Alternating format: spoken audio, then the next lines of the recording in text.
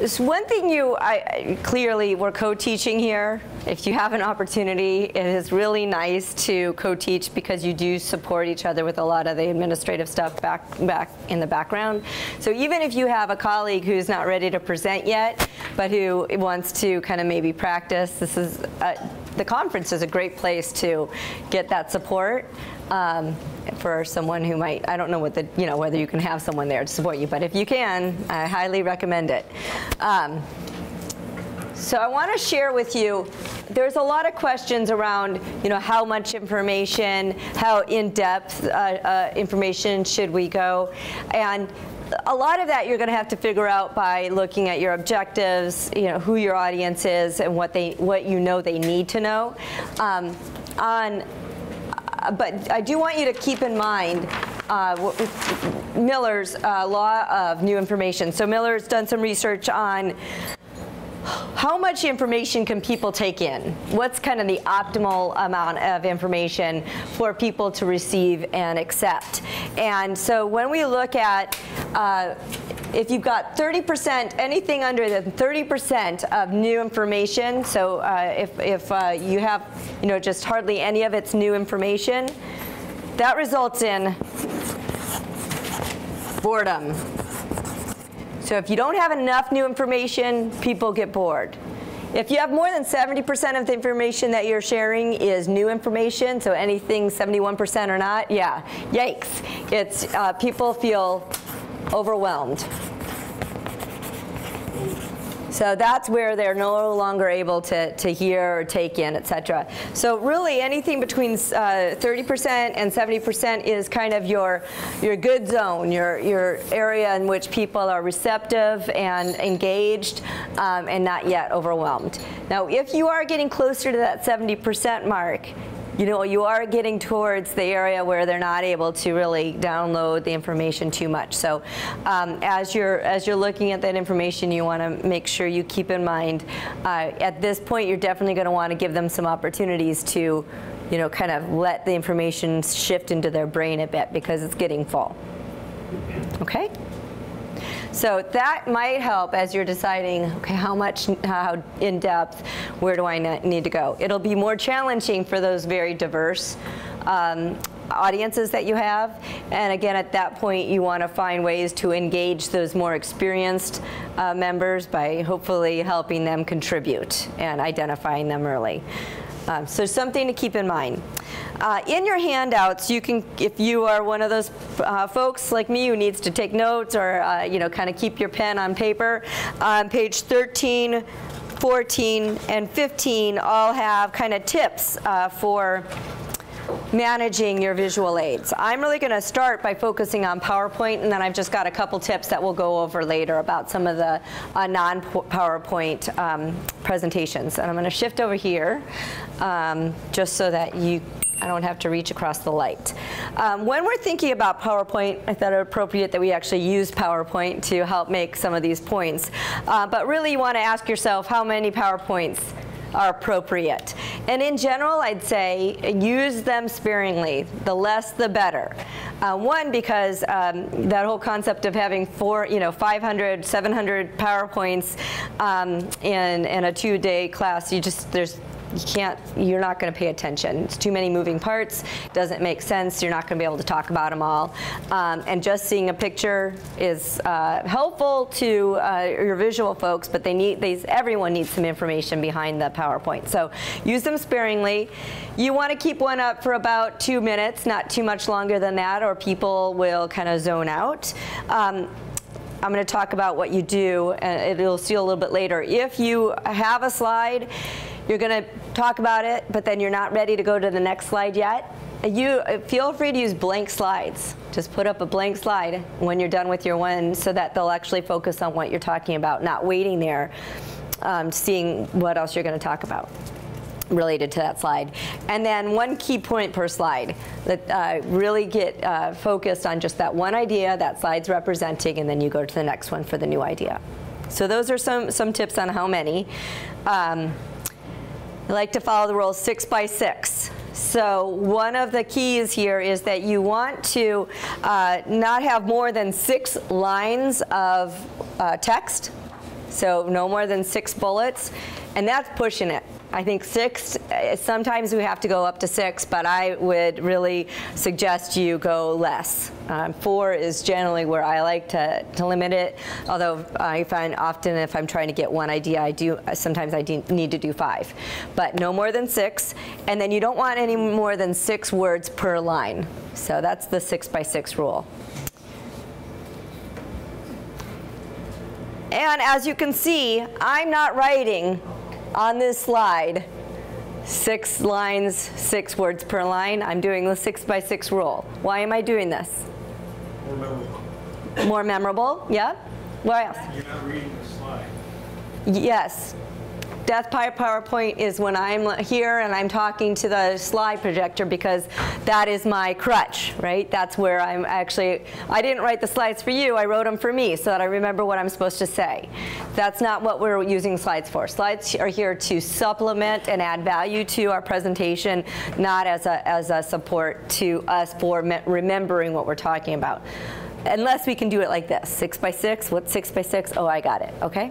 I like how also you have it written out in the handout in more depth. Thank you, great. So that's, thank you for pointing that out. I do have it right here for folks who want to look at the details. Great. So Kirsten? Yes. So what do you do? I mean, I know it's not appropriate to read, but when you have so much information that's not a discussion type, presentation, how do you remember all that information or not fall into reading the slide? Well, it is so technical. It's not like a discussion type situation. Yeah. Yeah. So a couple things, and then I'll ask. I know Tom has some suggestions, and people in the room might have some suggestions as well. So I do use the notes sections of PowerPoint slides if I'm going to use PowerPoint slides, and I have some particularly data and facts that I want to make sure that not only I have the data and facts correct, but that I have the reason behind them, like the meaning behind them. Sometimes I will write those in the notes page, and sometimes I'll even look down and make sure I've got it. Especially if it's a quote or something, I can look down. You can easily look down to quote facts, figures, and real quotes. Those are things that you can easily look down. I know that, and I don't know what your setup is at the Coupa conference, but they have presenter view available in this on the computer and the laptop. So if you're at a place where you can easily stand behind the laptop and just kind of glance down and get used to like doing some sites, checking in where you are, making sure you cover things, that's also helpful. A little bit later, Tom's going to talk about extemporaneous speeches and how to take notes for that. And so capturing those key notes and practicing enough where you know what the filler is. That's the other piece that I suggest you do. We do. We put, sometimes we write that we have slides or which slide number depending on how in-depth or how new the material is. But we literally have, in our handouts, we have what we're talking about. We have kind of the key terminology or key lessons that we need to share, and then we'll have our speaking points sometimes, especially if there's some key things we want to cover from an exercise, for example, or something of that nature. So in our facilitator, our teaching plan, our training plan, we have all our notes there. So if there's data, we put the data in there. So it's not attached to slides, it's attached to my speaking notes. So that's another way to do it. Yes? What if maybe you did kind of 2 presentations and then with a lot of information on your slides and then printed them out as a handout, and then on your slides that you presented you take a lot of the detail out so they can walk away with something with actual like regulations and stuff, but you're not reading it off the slides. I personally wouldn't do it in a slide format. I would probably do it as I did here, and as I've often done. In fact, I think it gets to this point. I know that there's more information that I would like you to have, and that in some of my classes, people are more experienced in certain areas. And so I very often provide more of a text in my handouts, and I don't go over it. And I even say, I'm not going to go over this material here. I'm covering it as we go through material, but this is really here for you as a resource after you leave. That way I know I'm not going to be able to cover everything that they need to know, but if they ever are, you know, if they need it for some other reason, they can go back and they can look at it. So I also use that as a nice handout. Slides and handouts, totally different medium. And so I think that it's important to think about what do we want them to have in their hand and what do we want to show them. And often those are two very different things. Yeah, and to her point, I think a lot of people in our industry have used these PowerPoint presentations as reference material. Yes. Yeah. So would you suggest tying your slide to, you know, part of your handout so they knew, you know, so they could later on go back and forth, or? Yeah, we Yeah. have to get the question, can I have a copy of your presentation? Like, they want the actual presentation. Yeah. We often put that up. Can you put it up on a portal or? We would think of the Yeah. big post Yeah. on the Eventually, website. eventually, you know, Yeah. however long after the. Yeah. And we didn't have handouts last time because that was the whole point. Yeah. And we got. I It's know. gonna be, everyone's not going to be happy with what you do, but like, you know, some people wanted the whole printout of all 250 slides. Yeah. Some people appreciated the not Yeah. mixing in paper, so I guess. Definitely. I think that. And that's what we're going to do this year. Is we're going to have you. If you have a PowerPoint, we'll post it. If you have presenters' notes or something that you want to provide to them, we'll post that too, and they can take that away. Because we're not going to have. We don't want any handouts. Okay. We're Yeah. trying to go electronic. Yeah, good. So that's helpful. And I'm going to ask Tom to add his perspective, but I definitely, my preference is to have PowerPoints and then have the material that matches the PowerPoints. I mean, you need to make sure your words are the same, that what your tips are the same. And I'm not taking handouts from another presentation and a PowerPoint from a different presentation, and even though they're kind of the same, using them together. No, that's not going to work. I want someone who's been in my presentation, who's seen the slides and heard me speak, to be able to easily understand and make the connection between what the PowerPoint slide said and what the handout said. Now, I also know that people have gotten very used to writing notes on the side of the PowerPoint handouts, and that works fine too. I'm saying best case, you'd like to have two different venues. It's two different methods, two different venues. Yes. And that's one thing I'd like if you can address, because you know how you talked earlier about how people can't like even focus on what you're doing until they can, you know, have something on a piece of paper, or, you know, have a pen in their hand, or like how you were talking about, you know, being able to use a highlighter as you were reading. Yeah. You know, there are people who they don't even want to listen to you unless they have a handout. Yeah. It's like, well, there's no handouts. It's like, how do you like convince them they don't need it? You can. I mean, I have to write so I have handouts. I mean, I either print handouts or I write notes on a page. So, you know, to write notes on the page. If you're posting them, I imagine that's going to be very clear to participants, and then it's their responsibility to print those ahead of time. Your responsibility is to create material that they'll find helpful, and then you know, if you can have, and this would be things that I would think about and we do think about, like, do we need to just have blank pieces of paper on the tables, and asking the coordinators of the conference, do you have blank paper and do you have pens for people to use? Because if I need to take notes, I'm fine taking notes on that, if I forgot to print down what I needed. And you can even say, if you need notes, go ahead, and you've got some pages on the center of your table. Yes? For the situations where our presentations aren't going to be published, like for the criminal case studies, enforcement track, a lot of them aren't published. Those ones, are those okay to have some handouts, or? You can. I mean, if you want to bring handouts, you can bring handouts. We're not going to be reproducing a lot of them. The other thing that we can do, though, if you, when everybody goes to your class, we'll have their email address. We can email them everybody that attends. We can email them your presentation so they can get an e-copy that way too. Just go ahead. Okay. Yeah. Okay. Did you ask me a final question, or was that okay? Great, good. I just want to make sure that I didn't miss something at the very last of your. Thank you, Bill. Okay, so those are some of the rules, and we'll let's see where we are. We'll come back to additional questions. Word management. You want to have less than 36 words on a slide in general. If you can help it, you don't want to have more than that on a slide. Too many words, people just kind of blur over. You want to use high contrast colors whenever possible. Sometimes, you know, I've read yellow on black, black on yellow. I hate yellow, so that really disturbs me.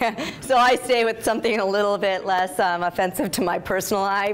But you know, whatever it is, you want to have really high contrast colors. Reds are harder to see, so you only want to use reds if it's highlighting something or to really get people, because they can't see the letters as well, but they do. It does catch their attention. So high contrast colors and large font, and you want to go back to the back of a room if it's a very large room and make sure that it's the same. On the screen and on your laptop come in differently, so you want to look at what it looks like on a screen if you've got a lot of slides. I mean, you know, just a couple slides, I don't worry about it too much, but if you're all day on slides, you better make sure that those colors convey well on a big screen and from far away. So just a few tips. And then be consistent. You know, just like the turtle won the race by just trudging along step by step, no fancy moves, no sprints, etc. Be consistent with your slides. Make sure your background is, you know, consistent throughout. Maintain that similar look and feel. Same colors in SmartArt. Let me show you what that. I just want to highlight that. This SmartArt I also used here at this stage. I always make sure that if I'm beveling the same throughout. If I'm using these colors, I'm using these colors throughout. I very rarely stick with the colors that they suggest in the template. I usually go for a little bit more pizzazz, but then you want to make sure that you're pizzazzing it the same all the way through. And if it's a very long presentation, you want to make sure that that's done. Now, having said that, you know, I use these SmartArt rather than bullets most of the time because I just find that it captures attention. It also forces me to be very concise in my words. So I create an environment in which I can't really violate the rules of good PowerPoint. Having said that, if every slide looked like this, not so entertaining. So I you know, consistent but not boring. Okay? And then same fonts. And if you're going to do transitions, which I generally think they can be more distracting than helpful, I choose transitions if I'm trying to, like we handed out things throughout the day. If I want some surprise or I want to bring in some data and I don't want you to see it until we're talking about it, then I'll use a transition. But other than that, simplicity rules for some of this. Make the interest in the material, not in the spin as words come in. So that's kind of my take on it, and some of the research recently is supporting that take. So those are just some basics on PowerPoint. Now I want to show you a couple quick examples of PowerPoint, kind of the good and bad of PowerPoint. So I have here some examples of a poor PowerPoint practice, and this is coming from a consulting company. So what's wrong here? Too much information. Too much information, way too much. I can't even see it. I don't even know what it's talking about. So way too much information. What else is wrong with this? Graphs are small and unreadable. Yeah, exactly. So so not helpful. What about this one? It's got pictures. What's wrong with it?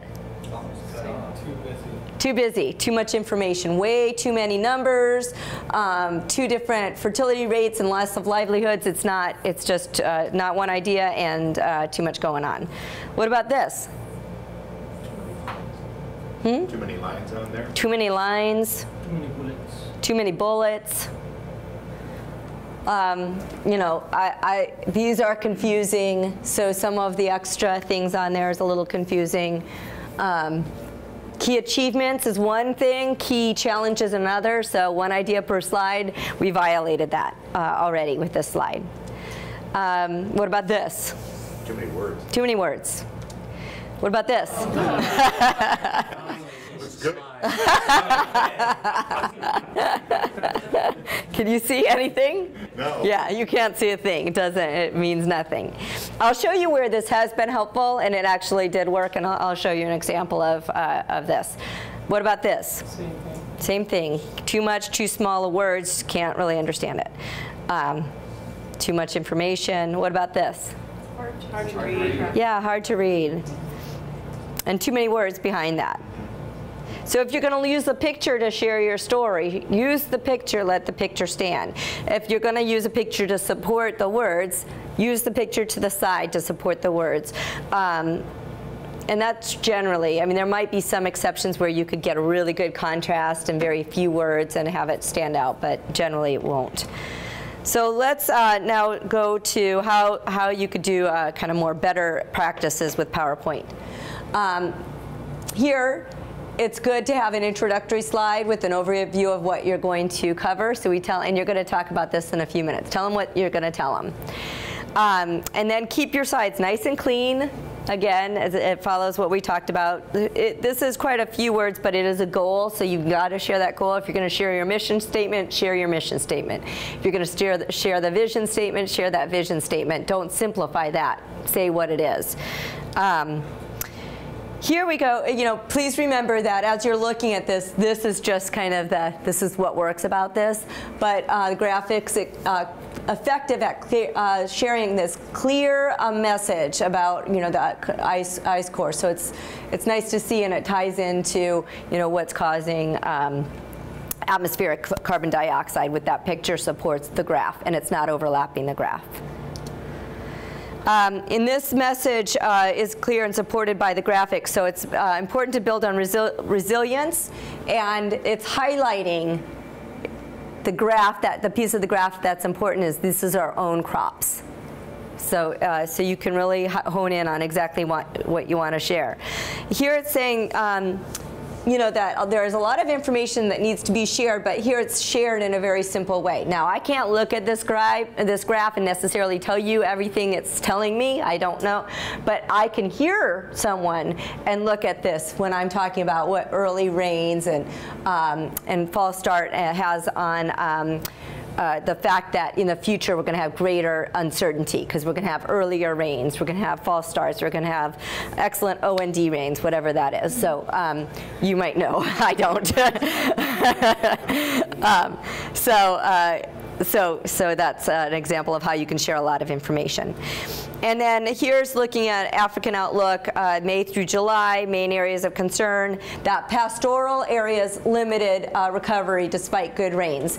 And then really highlighting what they want to see where your extreme food insecurity is. And so it's focusing you in on where they want you to look on a rather busy graph, on a rather busy map. And then here again, it's a clean, clear slide. Follows a lot of the rules that we talked about earlier. I want to show you one more example of a slide of what was done, and then through some support, you'll see Office of Traffic Safety does a operational meeting for all of the recipients of their Office of Traffic Safety grants. And it's highly technical in that these are the folks who need to do all of the documentation and manage the grants. And so what they used to do is, and I'm not going to show this whole slide presentation to you, but I'm just giving you a sample of what they used to do. They'd go fiscal requirements, ... fiscal requirements personnel, a bunch of graphs, bullets, equipment. Does this look familiar at all? Have you seen this slide presentation before? It's a bunch of bullets, and then it goes into again, just words and words and words, because yeah, kill me now. And this was a whole day presentation. So then they would have they would have the handouts with all of the actual material, and then they would use these bullets to walk them through, and weren't getting really good results, and people weren't really happy, and there wasn't good compliance on on those programs. So they actually hired me, and I hired a graphic person to come with us, and we basically had the same presentation that a lot of the material, like what helps people learn, what helps them connect with the learning. And so they redid their whole PowerPoint presentation. I'm going to show you the PDF of it. And you're not going to have, they actually had some music and things at different stages. But they took all of that bullets and they turned it into this. They created a nice graphic. This is our grant program. And then instead of all those bullets, they showed these pictures and talked about, what does alligator wrestling have to do with accounting? Yeah, and then they talk about some of the requirements around that. How do you, money equals what? Well, it equals, the programs that you're actually putting on to look at the mileage death rate of traffic fatalities and the fact that we've lowered them since 1946. That's what this grant program has done. And your compliance with it will continue to support this work. Then they talked about accounting records and went into what needs to be accounted for and how do they do that. What source documentation and what do you do? Equipment management, what's covered in that? And so they showed the actual pictures that got people through this. And then program income with piggy bank. Talking about records retention. Instead of listing all of them, they had lists at the tables, and they used this as a backdrop. Sharing information about trademarks and copyrights, and had the information in a handout form rather than on the slide, because no one could ever follow on the slide. And so, and then I love this warning: due dates are closer than they appear. One of the biggest problems they had with compliance was people actually turning things in on time, so they wanted just to spend some time on that. Now here is where they said, we have to show the form, because one of the biggest problems we have is they keep on doing the wrong forms. We said, well, they're not going to be able to see the form. Can you see this form? No, you can't. That's fine. We just want to show them what it looks like, and then we're going to point them to their table where we have the handouts, and then we can actually go through it with them. So that was important to them because the forms look different. They wanted to be able to say, look for the form that looks like this. And that was pretty much their presentation.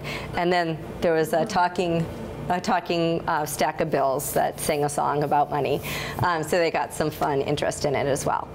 They took this very heavy text and turned it into really visual support, and relied on the actual documents as they walked through, so people could actually highlight, write notes on the forms rather than listen to people talk and then just see the bullets.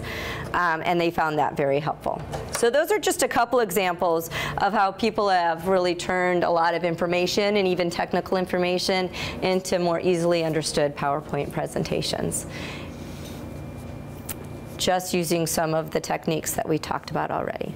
Any questions? All right. Then I want to share just a few more thoughts, and then I'm going to turn it over, and then I think it's break. Okay, good. So just hang with me for about 5 more minutes, and then we'll take a break. In your handouts, you have on page 16 some trainer tips for using other visual aids. So this is really all this information that I've written up on this chart paper for you. That when you're using a flip chart like this, you'll notice that we have it tilted at about a 45-degree angle. And that just allows for the greatest visual across the room. And so you'll want to keep a 45-degree angle. Whenever possible, shoulders you want pointed toward your participants. Of course, when we're writing, we typically turn to the side. But very rarely will you see us turning our back to you, and that's probably because we're trying to think. That's not best practice. You don't want to ever turn your back to your audience if you can help it. So shoulders toward your audience. You want to get eye contact with people before they're asking a question or before you directly are speaking to them. So you want to make sure you're getting that eye contact, especially if it's a one-on-one. And when we're using a visual aid, if you'll notice, Tom did this several times, but if and I'll share, when you're taking, for example, when you're working with markers, a really nice way to work with is to work with multiple colors. If you see, we have multiple colors up here.